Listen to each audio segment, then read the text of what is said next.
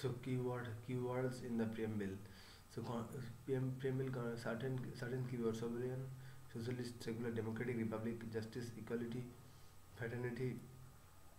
The examples are explained. So sovereignty. The word sovereignty implies that India is neither a dependency nor a dominion, nor a dependency nor a dominion. DD in any other nation, but an independent state. There is no authority above it, and it is free to conduct its own affairs, both internal and external.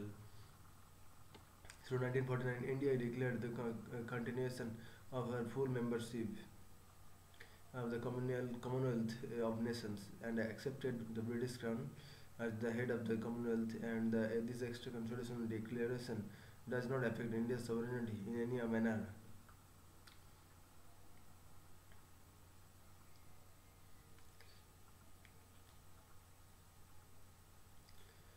India's sovereignty in any manner. Further, India's membership on of the UNO, United Nations Organization, also is no also in no way constitutes a limitation of our sovereignty.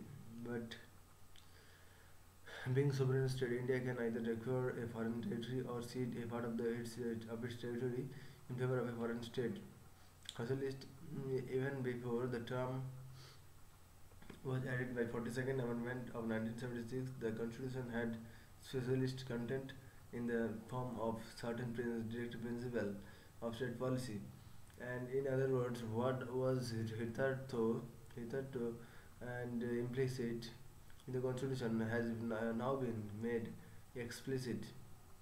Moreover, the Constitution Congress Party itself adopted in a resolution established socialist pattern of society in its Avadi session early as in 1955 and took measures accordingly.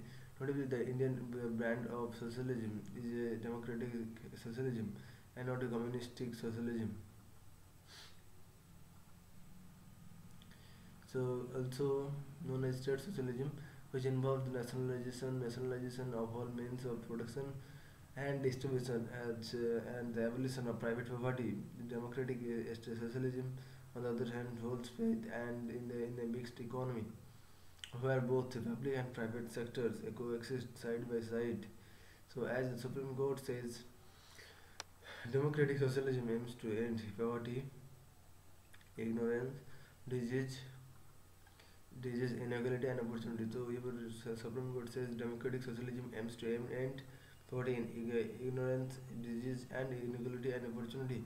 Indian socialism is a blend of Marxism and Gandhism, and lending heavily towards Gandhian socialism. The new economic policy 1991 of liberalization, privatization, globalization has, however, diluted the social credentials of the Union state. Secular, now discuss the term secular. Two was added 42nd by 42nd Amendment Act of 1976. So socialist, it is 42nd, 1976 it is 42nd again. So the Supreme Court said in 1974, although words secular state were not expressly mentioned in the Constitution, so there can be no doubt that the Constitution makers wanted to establish such a state accordingly. Article 28 and 25 to 28 guaranteeing fundamental rights to freedom to religion have been included in the Constitution. And the Indian Constitution embodies the positive concept of secularism. That is, all religions in our country, irrespective of their strength, have the same status and support from the state. Next, we discuss democratic. A democratic polity, as stipulated in the preamble, is based on doctrine of the popular sovereignty, that is, possession of supreme power of the people. Democracy is of two types: direct democracy, indirect democracy. In direct democracy, the people exercise their supreme power directly, as is the case of Switzerland, there are four devices of direct democracy, namely referendum, initiative, recall, and plebiscite. Indirect democracy. In indirect democracy, on the other hand, the representatives.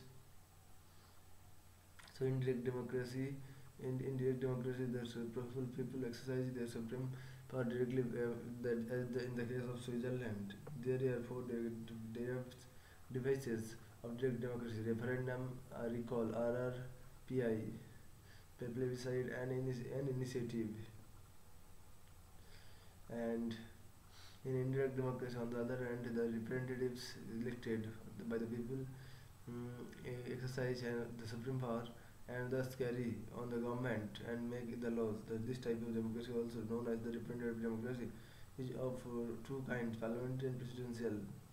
The Indian Constitution provides for representative parliamentary democracy, under which the executive and responsible to the legislature for all its policies and actions, universal adult franchise, periodic elections, rule of law, independence of judiciary, and absence of discrimination of certain grounds are the manifested of the democratic character of the Indian polity.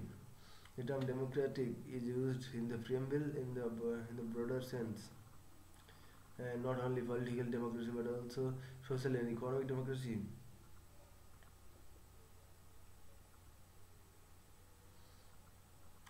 So, in this dilemma was stressed by Dr. Ambedkar in his concluding speech in the Constituent Assembly on November 25, 1949.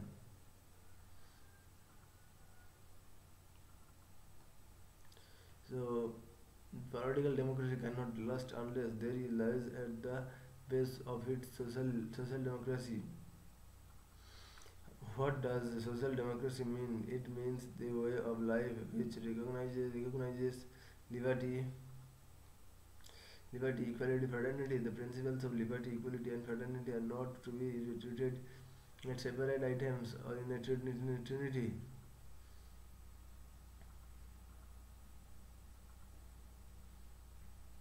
They form a union of trinity in the sense that to divorce one from the other is to defeat the purpose of democracy. Liberty cannot be divorced from equality. Equality cannot be divorced from liberty. Liberty cannot be divorced from equality, and equality cannot be divorced from liberty. Nor can liberty or equality be divorced from the fraternity. Without equality, liberty, without the supremacy of the few, over the many, equality without liberty would kill individual initiative. In the same context, the Supreme Court observed in 1977 the Constitution envisions to establish an egalitarian social order as the rendering to every citizen social, economic, and political justice in a social and economic democracy of the Bharat Republic. Next, we discuss Republic, justice, liberty, equality, fraternity. So, thank you.